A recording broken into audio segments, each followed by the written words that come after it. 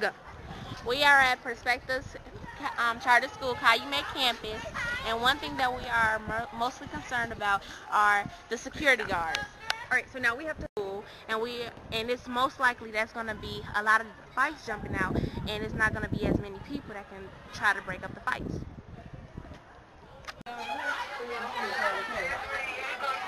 Hi, I'm Journey. This is Mr. Maxwell. okay, and some things I want to interview Mr. Maxwell about is how do you feel his experience is working here?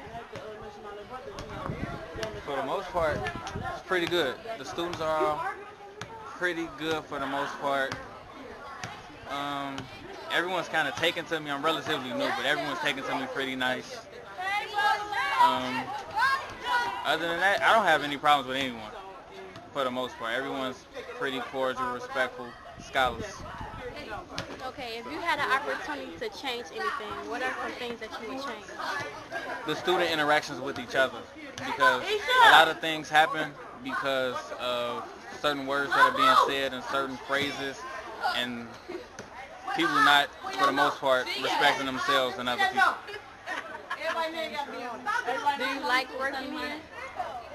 Yes, it's actually great for me. I'm a college student, so this is a social experience for me.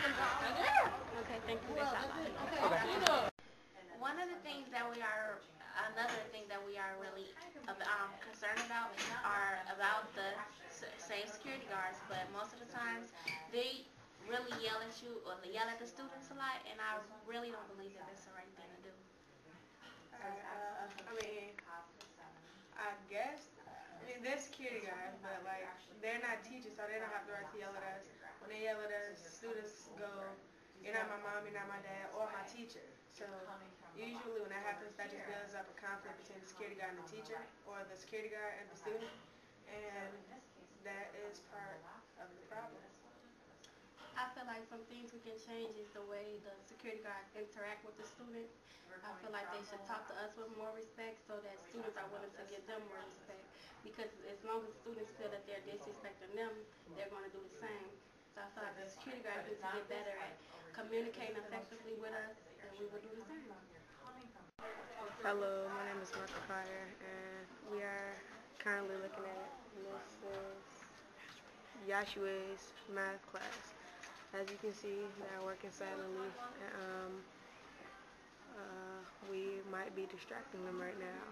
So we just wanted to give you a quick peek of their class. Bye.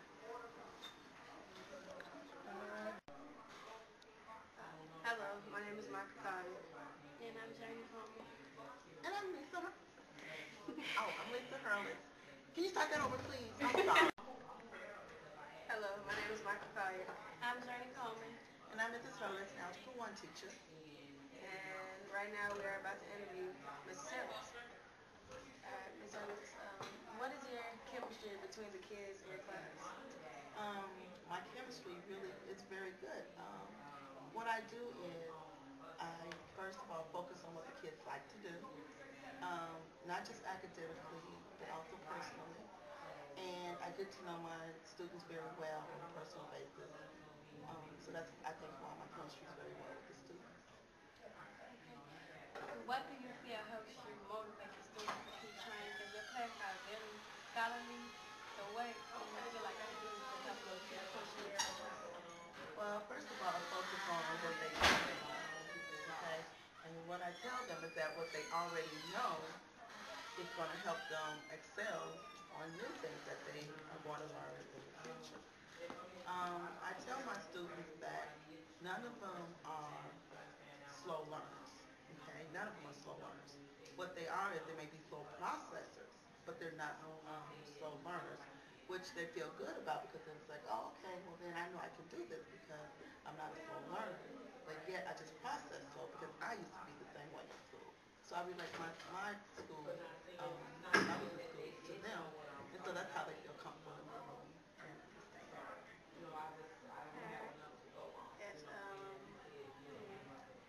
do you, okay, this kind of question, when students misbehave, do you like the, maybe, like, on the most part, do you like the students in the class? I love my students. I love all of my students. different. So when they misbehave, I have to treat each individual child differently to that particular behavior. But then I do let them know that even though I'm reprimanding them, that I still love them and care about them.